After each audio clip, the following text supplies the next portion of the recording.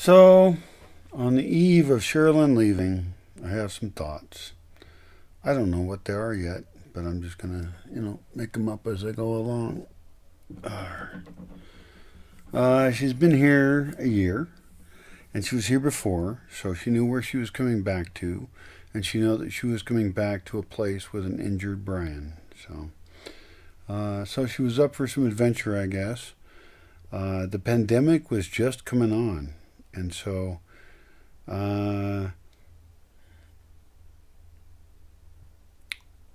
she didn't know what would happen with that either. And I have my guesses, and my guesses so far are mostly right. But she got to stay in Aranga because a really cool guy named Rosendo offered her his house, like as a donation, a house for an unknown time, but it turned out being about a month. And she visited me, of course, in my bed in my little town spot in town and stuff. And then she helped me move up here, which was kind of, it's an actual thing with a guy who can't be functional. It really sucked. Nah, it didn't suck that much. It was all right. Everybody was really nice, and everything worked out okay.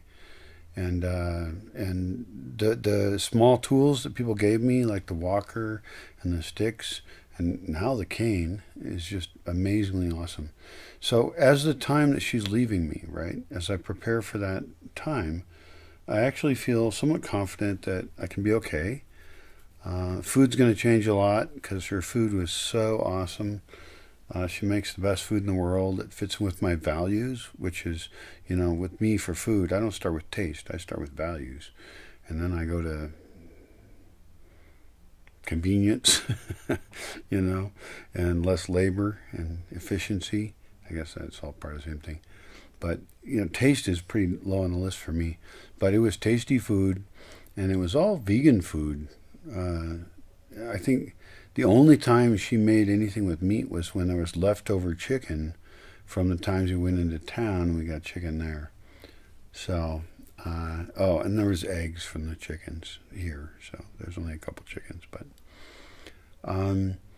so overall, I mean, if I was going to review this person, I'm not sure that's the point of this video, but what the fuck? Why not? I would recommend her. I would recommend Sherilyn Sunflower as a caretaker person or a person in a business with plants. She's really good with plants. I feel like, I'm very into plant reproduction. And you just got to understand what the plants want and do what they want. That's it. It's very easy, actually. But then there's a bunch of work you got to do to move water around and dirt and just care for the plants. And so she has a very good plant sensibility, and so I trust her on that level greatly. I don't just trust her; like I want her to mess with my plants. So I would recommend her highly in that regard.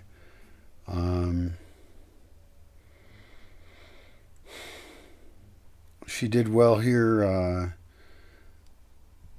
I think emotionally, this is a hard place to be with just one other person.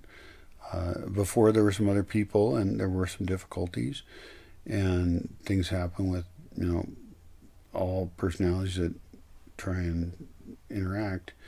But, we just all got to do the best we can do and then learn from it and be better. And so, we set up our own boundaries and we weren't lovers. If anyone was interested in being a lover with me, I don't know if that matters, but yeah, actually, it's not your business. But some people did assume we were a couple, and I really don't appreciate that, actually. I think that's really stupid. That, just because a dude and a chick are in the same location, that they're doing each other. It's not true. I have had many female friends that I have not done, and some of whom I should have, but in this case, it worked out as a trade for a year, where she took care of me in some very difficult times, which I really do appreciate, and she took care of plants, and I was hopefully somewhat amusing, and I also did things that helped her have a deeper time here and learn some things. Although a lot of it's been tough, like a lot of it's been time alone. And luckily, and that's actually a nice thing about her, is luckily she's cool with that. Because there's a lot of people, you got to babysit them all the time. They always need something. And I'm probably more like that than she is. She's probably more cool with being alone than I am. We did talk a couple times a day, and I used her to help me solve problems, by brainstorming ideas and things. And then we drove around quite a bit. She has a really nice car. And so even though we didn't get to do, and I always want people to have the ideal experience here. So I ideally wanted to support her in doing these touristy things and maybe even go with her and just see all of Michoacan because it's such a great state with such many beautiful places, many of which are not popular. They're not very well known. They're just known locally. It's not a big destination state for tourism for Mexicans or anybody. And it's got just such great places. So eventually I'd like to go to all of them, of course. I haven't finished exploring the state. I did the coast and I did other things and I explored some. But unfortunately, she was not able to accomplish the goal of seeing a bunch of really cool touristy places. That's okay though. We did a tiny bit of it. It was just a tiny taste, and she bought some gifts for her friends because she's going back, And so it was all right.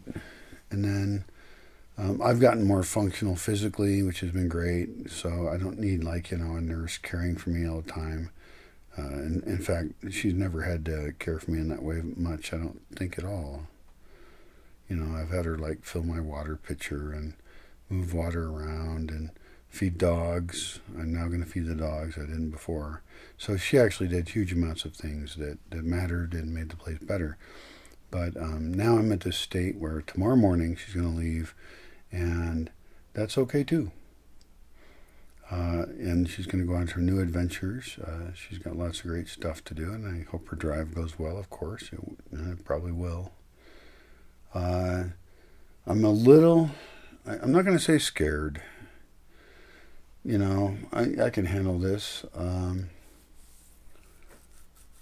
Things are heavy. Things are slow. I got, a lot of difficulties to face here.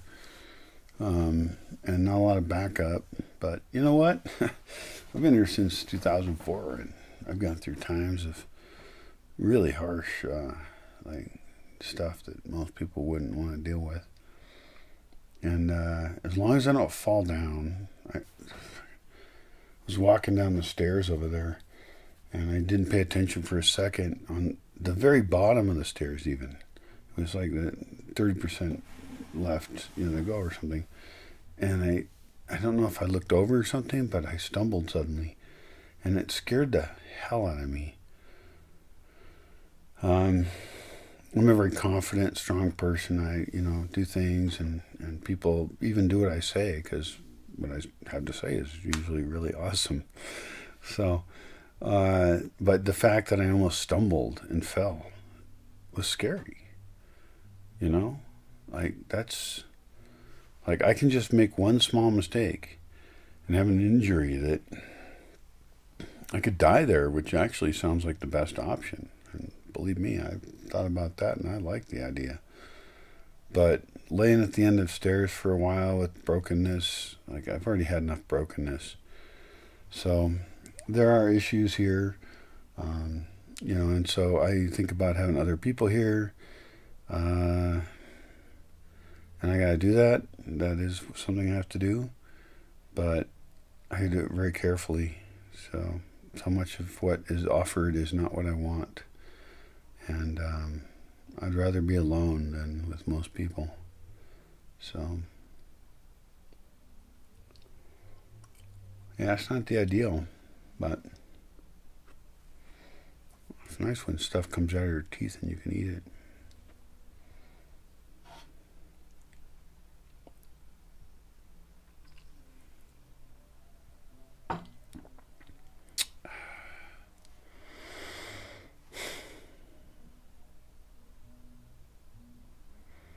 So let's talk about you for a moment.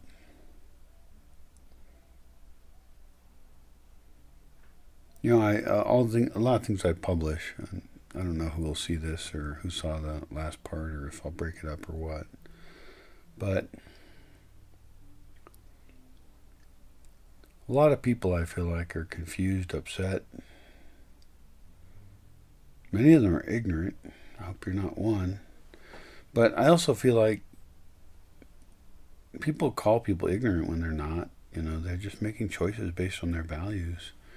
And so I find that a really weak insult, actually. I've been called ignorant every time I didn't agree with somebody, about their fascist bullshit asshole rules. So, I don't know.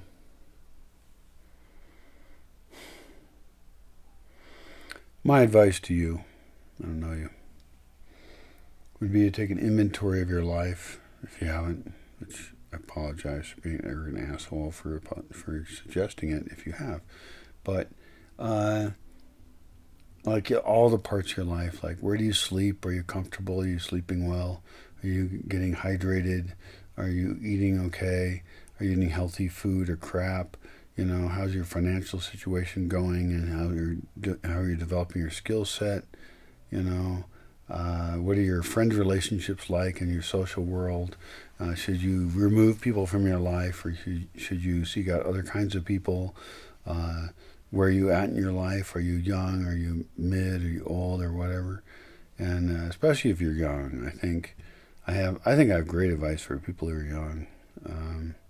And I should probably formulate that better, like write it up really well, because it's very tricky. Not any piece of advice applies to anyone. And I when I was younger, I was very offended, kind of offended, or just tuned them out, of like people who told me what I should do. Nobody knows. Fuck. Nobody knows what I should do. Okay, and only you know what you should do. I know what I should do very well, actually. I've thought about it for years and years, and I've had a lot of experience. And so when you're younger, a lot of people are very happy to tell you what you should do. And you're tempted to believe them because they're older. Maybe you are. Or you're tempted to reject them because they're older. And either one of those paths is a dumbass plan.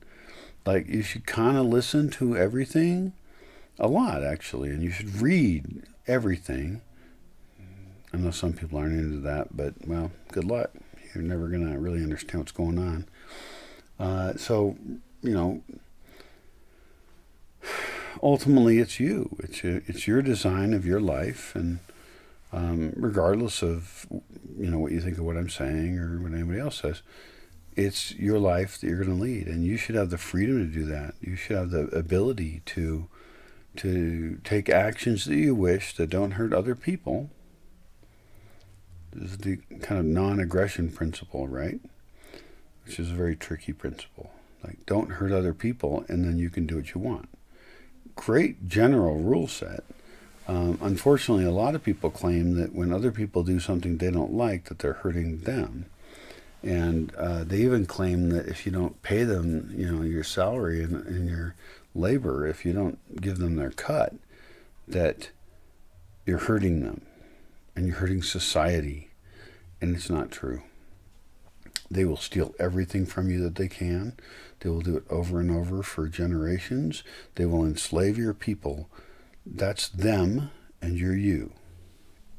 So, I don't know, there's like bugs falling off the ceiling lately. Oh, there's one right there above my head. There's one right there. And these bugs have been falling off the ceiling on me for 3 nights now. I moved up here kind of recently, and I think they're attracted by the lights, and I can't tell if they're coming from the outside. I don't know what's going on. And you know what? I'm just going to deal with it, because there's not a lot I can do about it. I do kill them if they fall on me. I kill them and I throw them over the bed. And, I got bigger fish to fry than that crap. But I would rather they not do that, especially that one right there. It's right above my head, and it's going to fall right on my head. Oh, well.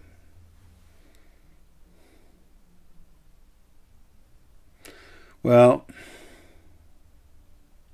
This is the point in the video where I either add another enlightening point or I wander along. I think my last thought was that I hope you're doing well. And I don't like to talk a lot about other people and what they should do. I really spend very little time on that, you'll notice.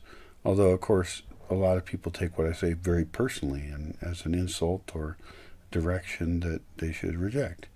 But, I barely ever tell anyone what to do. I am on my trip doing what I want to do.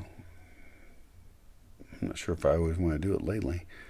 But a very hard trip, It's like harder than... It's hard. And so you're on your trip, and you have a totally different problem set than me, which is cool. We all just got different problem sets. And mine feels to me often horrible and difficult, and I just want to give up all the time. And I know that there's a lot of other people like that out there. And don't idealize my setup. Some people are like, oh, you're... That was not very coherent, but... they're all like, oh, you live in the forest and it's all great and you just prance around and everything's wonderful. And it's like, that is so not even the case at all. Living here is extremely difficult, and the goals I have are extremely lofty and strange, and so it's the hardest thing that I can imagine to live here, actually. And yet, when I think about anywhere else to live, I can't live there. I got to be here and do the thing I got to do. And so wherever you're at, I know that you got problems, right? It's impossible not to. You got family issues, friend issues, financial issues, housing issues. We all deal with this stuff, however we have to. And so I wish you luck, and I hope that you think about what values you live by and how you can serve the community where you're at large, because it really, I can't advise you on your individual situation in any way. You know what's going on. You know better than anyone else. You're on the ground. But you can expand your view beyond yourself. That's really important. To be childish is to be selfish. To be adolescent is to be selfish. But to grow up and serve other people, that is what matters. And that's true of, some island somewhere in India, somewhere in China, somewhere back in Seattle, where my friends are. I got friends and they're still dealing with stuff, and, I don't know what all of it is. I used to have people come over to my house, and they would talk to me about their real issues, And I talked to a lot of people, and largely they talked to me. I listened more than I talked. But I always, of course, added my views. And my views are, that they should do well with where they're at with the values they got. And it's just tricky stuff all around. And so when I think about anyone anywhere in the world who's listening to this, my values, my views are all adjustable to where you're at. They have a lot to do with conservation. I don't expect the poorest people in the world to conserve much. In fact, I would like them to use more energy. I would like them to use it to best benefit. And have LED lights in their house, and so their kids can read at night. And I'd like them to have cell phone access, because smartphones are all smart and stuff. And my primary message, if I was going to be concerned about anyone in the world, is actually my own friends and my own sort of pseudo cohort, the fancy people I know that travel around a lot. And I know they're just going to keep doing that. That's okay. And I would love it if they made some effort to make a better world. And I know some of it matters more than other parts and everything, but my friends are the people. If you have that graph thing, that there's a funnel graph thing that shows that like 10% of the world's using 50% of the energy, well, my friends are those 10%. I'm not. I'm doing really well. I'm actually trying to develop how you can live like an emperor of sorts, but with almost no energy. Live like an emperor is probably not going to happen. That's really not my deal. But at least I can live comfortably, you know?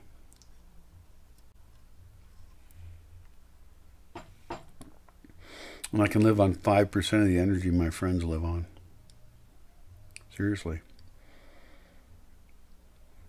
But this set of solutions is not going to work for them. They got jobs, they got kids. So it's impossible at the moment. But, you know, I'll just keep working on doing the project I'm doing. And they keep doing what they're doing. I miss the Seattle social scene that was largely centered on me at the time. I mean, I visited others, but I had my own little blob of people that had some comfort being around me. And I would tend to call those people friends. I don't know. Some of them probably don't call me that, but that's all right. I don't care. Some of them I never went to their house anyway. But they're just people that seem nice, I guess. People with a sparkle in their eye and really a sparkle in their soul. So I miss those people so much. And now I'm just going to hang out here and be alone more again. And that's okay. I got to get strong. My body is not ready for the task, but as long as I can not fall over and stuff, and I can take care of the dogs, and I don't know, I just don't know what's going to happen at all. I have no idea. It's the most confusing time there ever has been in my life, and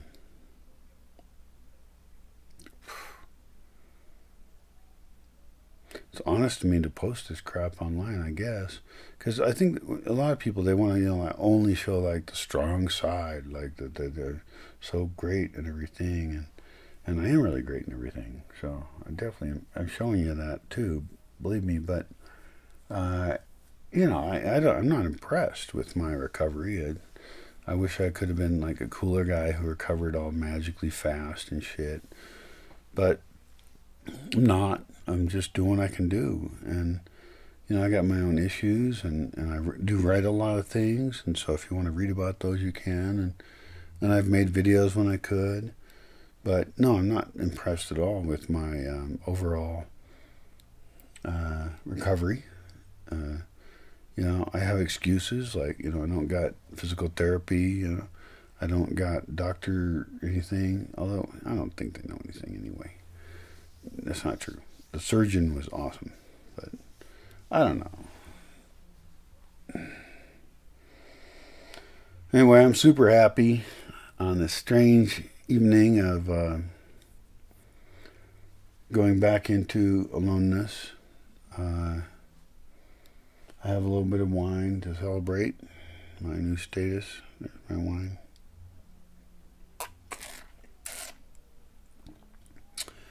And last thoughts on you? I don't know, man. Chick, whatever. I don't know what to tell you. One of the reasons I share these things is because I feel like I'm presenting an honest view of my world, and I think that's really rare, and I hope it helps you, because I know so many people, like the people I visit new in Seattle, and I miss them, and I wonder how they're doing, and I know that they have struggles, and I know they have struggles that they don't talk to me about because I'm not that kind of friend, So, and it's far away, and I was offline for a long time, so I don't know who my friends are. If you're my friend, let me know. Maybe I'll care, but maybe I won't. I don't know. Art's, I could have done better. Should I?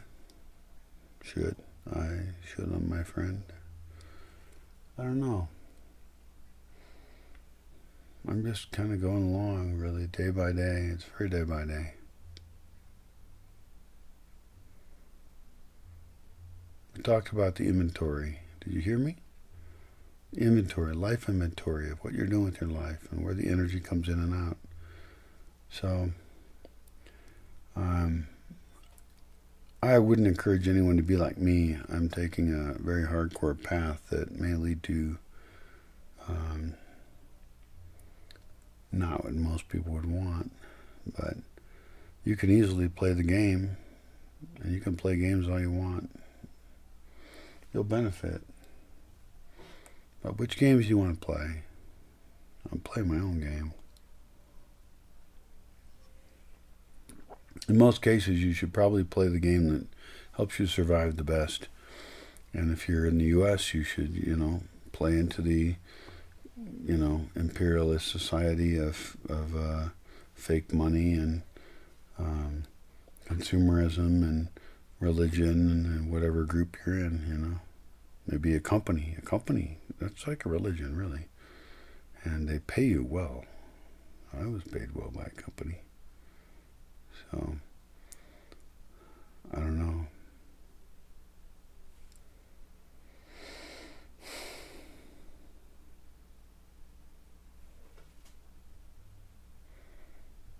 Well, it's almost a half-hour clip.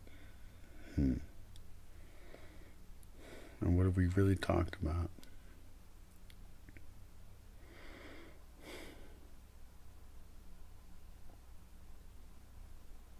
What does it really matter? It does matter, because we're not done yet,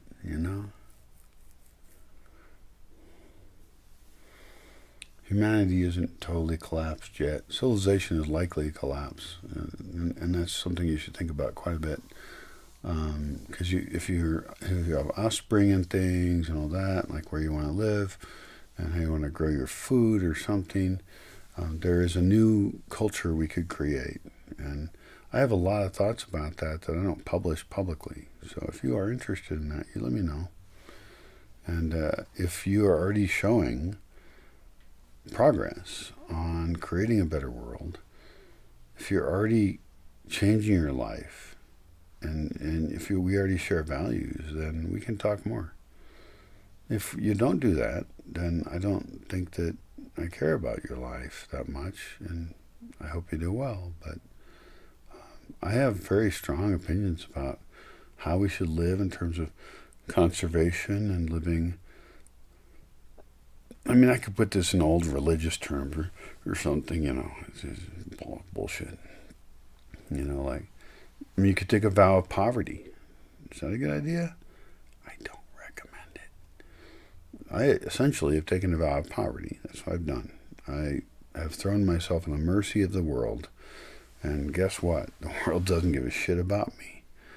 I'd make more money sitting on the street begging than I would here with my meager online earnings for what I do. And I'm trying to do the best I can. So it's a little frustrating. But so I don't recommend that anyone follow my path in any way. I would recommend that they make as much money as they can off the industrial world. They make as much money in Europe and the United States or in China or whatever, in their positions that they're in, that they suck all the money out of that system. Please do. You're going to need it.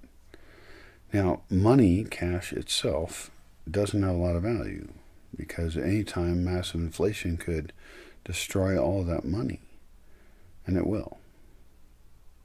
What do? You going to buy some gold and silver? Well, maybe. Buy real estate? I mean, you could look up, what investments are a hedge against inflation, because the U.S. dollar could fall, right? It's very likely to do that. And so,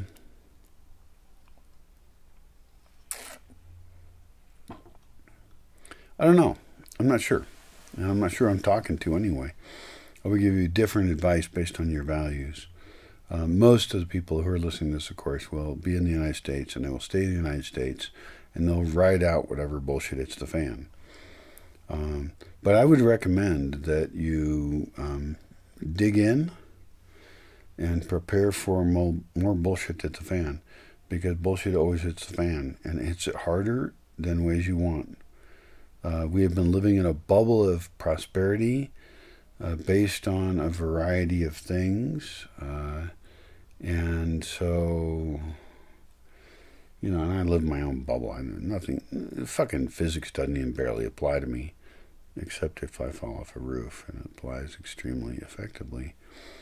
So, but mentally, like, I just do what I want to do. And so, like, I could give a really goofy little example, and I'm not gonna. But other people think that things matter that don't matter at all. Like, they're fucking slaves all the time to what they think matters. And almost none of it does. It really doesn't. So, I have actually done a great job at escaping from a lot of that. I would like to, well, maybe, I'm not sure, get more involved in that again. I mean, I've been thinking about, like, relationships and things, and not a big fan, really, Like, I'm pretty wary.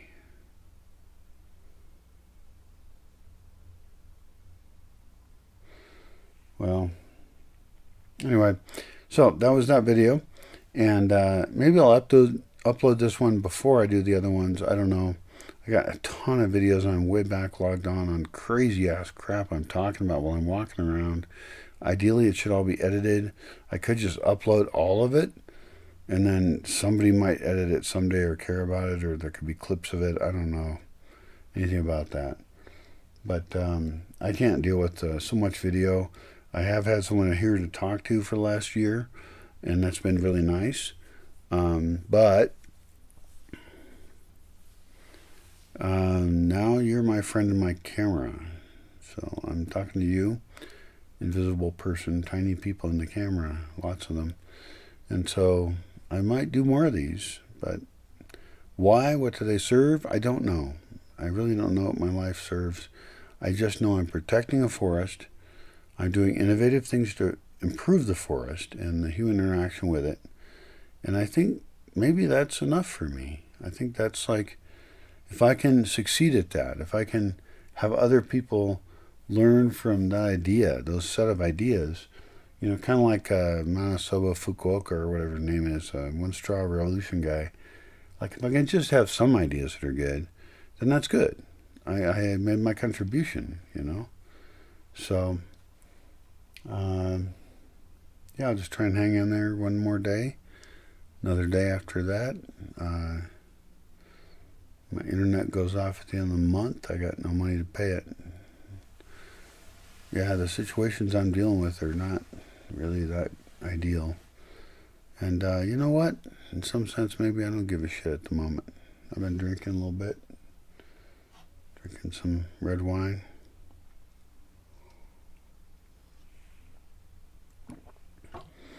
And it's almost encouraging to remember nothing really matters at all. Maybe it's different if you have kids. I don't have kids. But it just doesn't matter. And it's a really kind of depressing idea that most people don't think it matters. It's probably like one of the more horrible ideas that, like, we just continue to consume and pollute the earth. And, people look to the government to fix it. They can't fix anything. They can't fix anything. If the government tried to fix consumerism, they would get overthrown immediately. So they're useless. Okay, they're out. You could, as a citizen, try and get control over the military and the government as polluters. You could attack them as polluters. That would be awesome. Because they're the biggest polluters that there are. Because they don't have to care. They're above the law. And in many cases, they're actually illegal. So the challenges we all face in different countries, of course, very different. I'm sorry for being U.S. focused in a lot of my views, but that's where I come from, and so I have other thoughts on Mexico. But really, all of us need to think worldwide about what we're doing. So, but definitely the biggest consumers are that 10% consuming the 50%. Those are the people I want to evangelize to and insult a little bit, which is everybody I know. Probably. Most people watching this, It's kind of not a good place to end it, is it? That's not very polite. Sure, you're a wonderful person. Yeah, you are. Could be. So, anyway, I got my own views. So, that's it for me. I'm out. I'm so tired. My legs are killing me. And I fed only the dogs I could find. I'm trying to learn how to run my life out off the grid and shit. And why would somebody still be listening to this rambling thing? I'm just rambling on now. It's the end. Past the end. Huh. Maybe you're a cute chick that likes me. That'd be cool. Maybe. But don't flirt with me in any mean way. I don't think it. No expectations and shit. One nice thing is that winter's over, and so it's actually not cold. In winter here in this building, it's really cold because it's not designed for anything good at all. But I can actually just sit here. I'm in my boxers and enjoying a moment of things being okay. You know, with fear for tomorrow and the next day and the next day. But no matter. Even though there is fear, we go on. Good luck with your life that I don't know about, but be strong, be kind, and we'll see what happens.